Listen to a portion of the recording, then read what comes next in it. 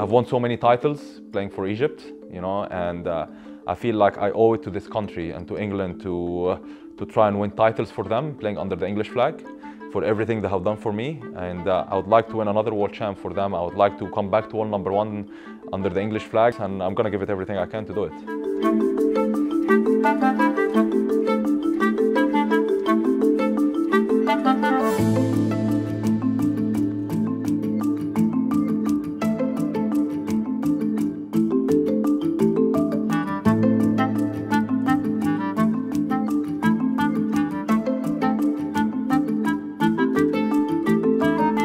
I'm really excited that I will be representing England.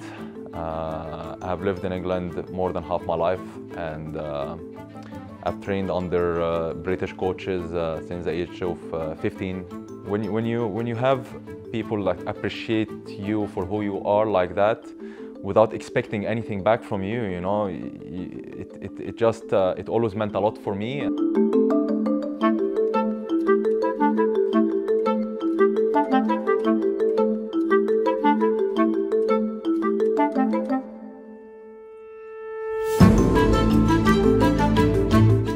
I would like to help the next generations after I finish my career, and I would like to make sure that even after me, after I finish, you know, I want to make sure that England has so many players coming up competing at the top of the game, men and women.